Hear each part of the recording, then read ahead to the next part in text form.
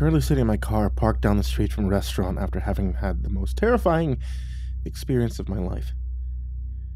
I'll do my best to describe with as much clarity as possible the absolute fucking nightmare that just transpired inside the burger joint. Still really shaken by what happened, so forgive me if I gloss over certain details. My brain's still trying to process the dark unreality of it all. Early in the night, I'd been sitting at home, hungry and bored. Terrible combination, so I drove to a nearby fast food restaurant for a 2 a.m. burger and fries. It wasn't the first time I'd done that, but it might be the last. I went in, placed my order, and stood a few paces away from the counter to wait for my food. A few moments later, I heard a weird whooshing sound, like flags being battered by the wind, and I saw a dark shape move with incredible speed outside the front of the restaurant. A few seconds later, the front doors were thrown open, and a thing out of some ultra-cosmic nightmare walked into the restaurant. Now, I said walked, but really the thing just sort of hovered. There were no feet to be seen. Its body was encased in this shadowy, cloud-like substance of aura, from which blue sparks issued and fizzled at random. Appendages, whether they were arms or legs, I couldn't say, hung limply from the crowd-enshrouded body, and a lofty conoid projection, presumably the head, sat atop the cloud form. Eyes, or at least dark orbs which resembled eyes, were situated all around this cephalic-like projection, and several bulbous purple-skinned nodes served possibly as inhuman ears or with the apparatus of some other less fathomable sense. Obviously, I pulled out my phone. After recovering from the initial shock of the monstrous sight, when I turned on my camera, all I saw on the screen was darkness. Nothing of the strangeness before me was detected by my phone's camera. Glancing to my left towards the counter, I saw an expression of disappointment on the face of one of the cashiers, also holding her phone. I knew that her phone was similarly affected. Apparently heedless of our attempts to capture it on video, the creature approached the counter, but rather than smashing it to pieces or attempting to ensnare the people behind it, the creature stopped a few inches away from the surface and angled the column head structure towards the menu board above. In a display of breath-stealing grotesqueness, the head remained still while the ocular orbs situated around it moved. Instead, some orbited the head, others sunk inward or ballooned outward. It was in this manner that the thing scanned the items displayed on the board menu. The scene was horrific. It was unwholesome. An exhibition of sight and analysis wholly alien to human behavior. And then, out of nowhere, I heard a voice. I knew at once, by its guttural yet machine-like tone, that it belonged to the abysmal patron. All right. Place a normal human order. Pay. Get out of here. No need to attract any special attention. Just be cool, Bulgark. You can do this. These words were not spoken by any mouth that I could see. They were transmitted audibly. I heard them in my head, as if they'd been broadcasted in my skull along some psychic channel. I saw the restaurant workers flinch, the voice being transmitted directly into their brains as well. The creature, who I guess called itself Bulgark, continued its examination of the menu, wholly ignorant of the fact that its thoughts had just been broadcasted to the other occupants of the building. In a voice that was like the full-speed collision of two semi-trucks, including the agonizing screams of those trapped in the subsequent highway catastrophe, the creature voiced its order to the cashier with no obvious organ of speech. Though the cloud above its body did shift, as if allowing for the passage of sound waves through it. Yeah, can I get, let's see, 6 of those triple bacon cheeseburgers, and could I have the accompanying fries to be dipped in cheese? Yeah, just the whole batch dunked in a vat of cheese, if possible, and then I'll have, let's go with a modest 200 chicken nuggets, and give me about 30 of the little barbecue sauce. No, I will have the honey mustard instead, thank you. And I'm not doing anything tomorrow, so I guess I'll have 10 of your mini tacos, the chicken ones, please. Yeah, I think that'll be it.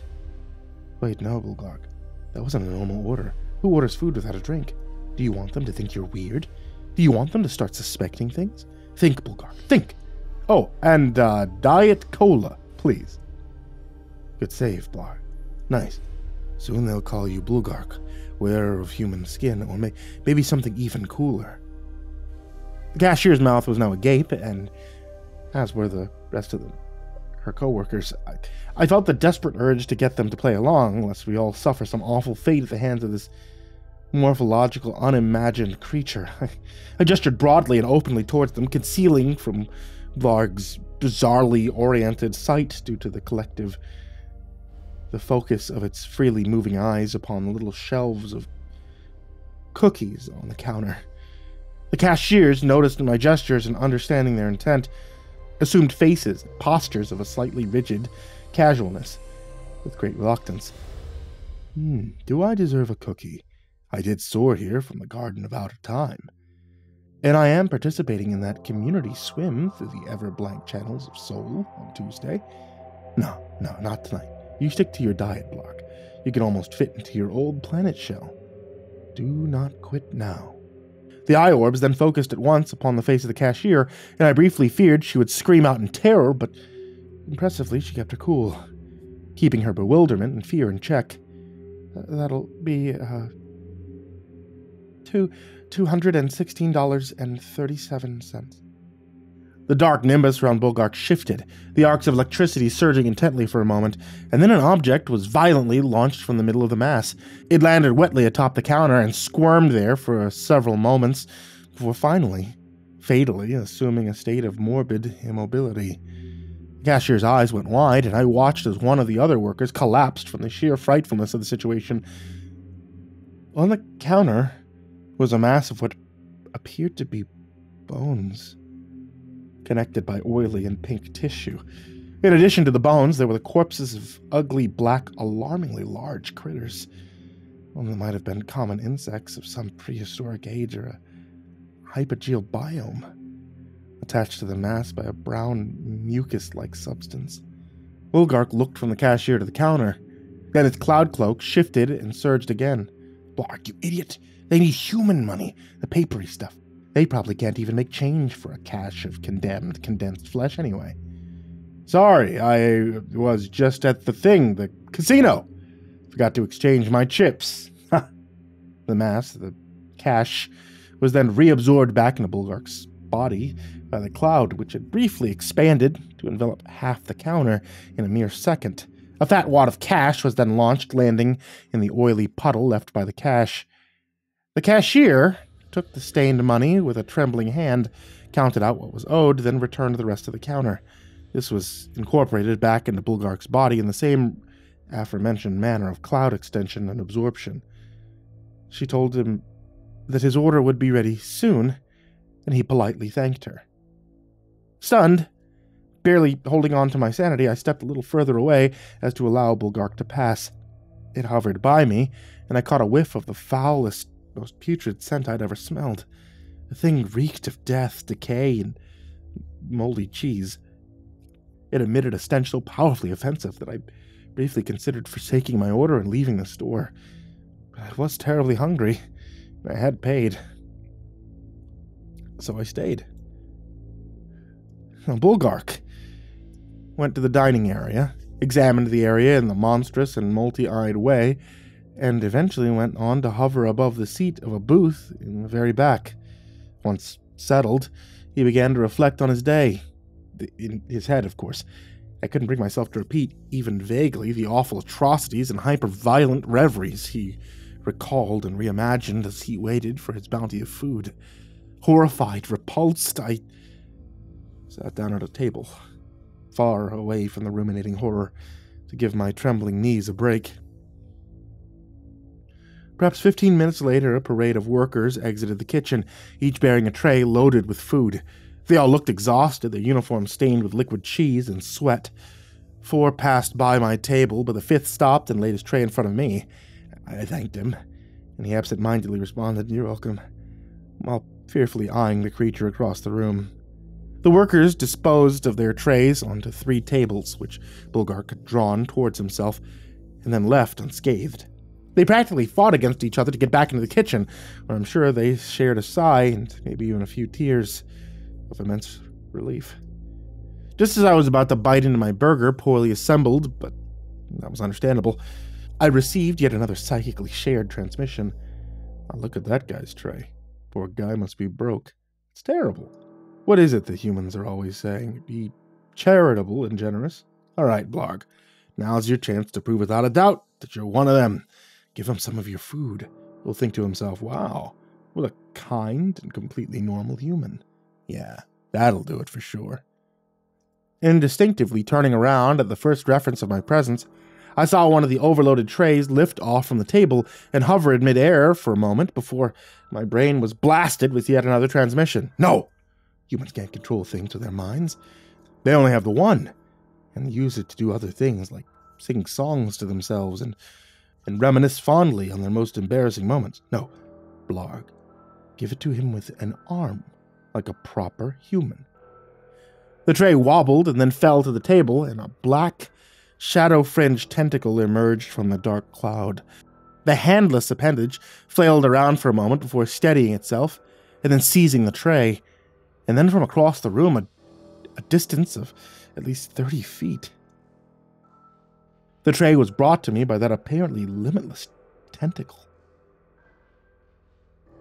It set the tray next to mine. It was then drawn back into Bulgark's body like the cord of a vacuum returning to the chassis. The retracted limb had left a thin, slimy sheen on the tray and a few of the chicken tacos.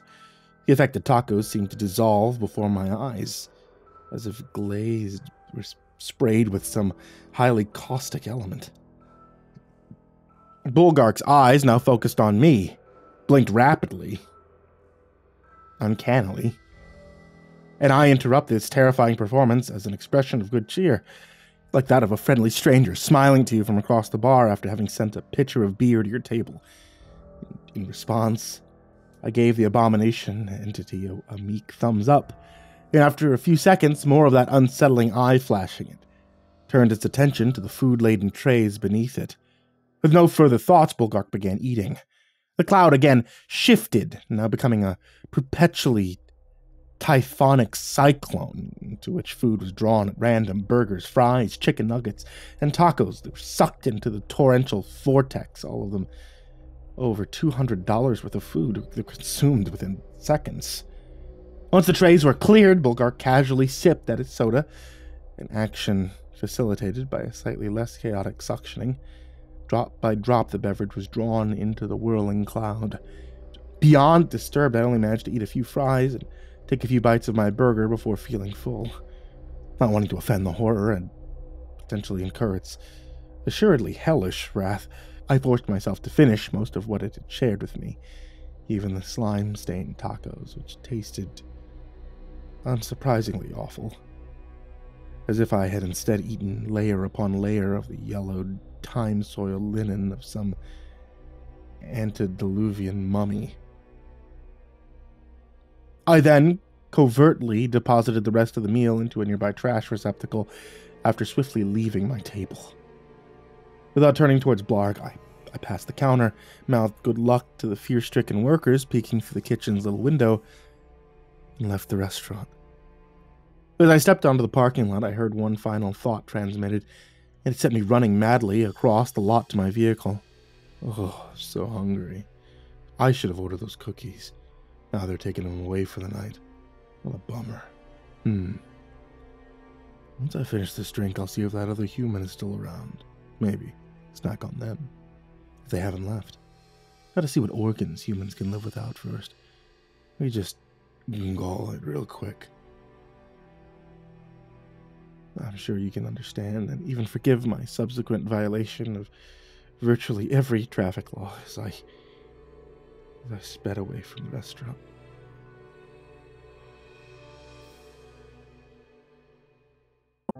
Hey there kids, it's me, MrCreepyPasta, and I want to tell you thank you so much for watching tonight's video. I want to give a huge thank you to everybody who supports me on Patreon. This past year has been rough.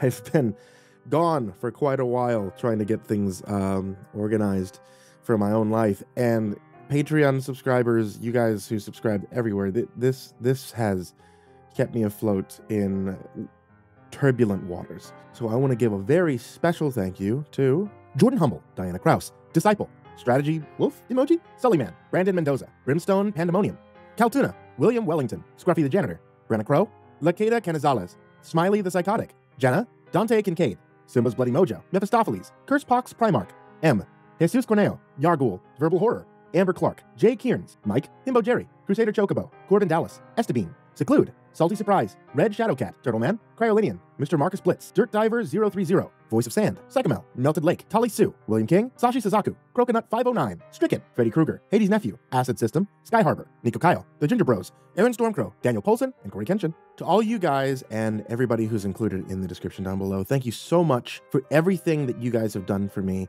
and thank you so much for being here when times get difficult and I can't always be around to make content. I really appreciate your support, and I cannot thank you enough. And that goes to everybody who watches these videos, that goes to everybody who's subbed here, and anybody who has ever liked a creepypasta story ever. I wish you all the best. Sweet dreams.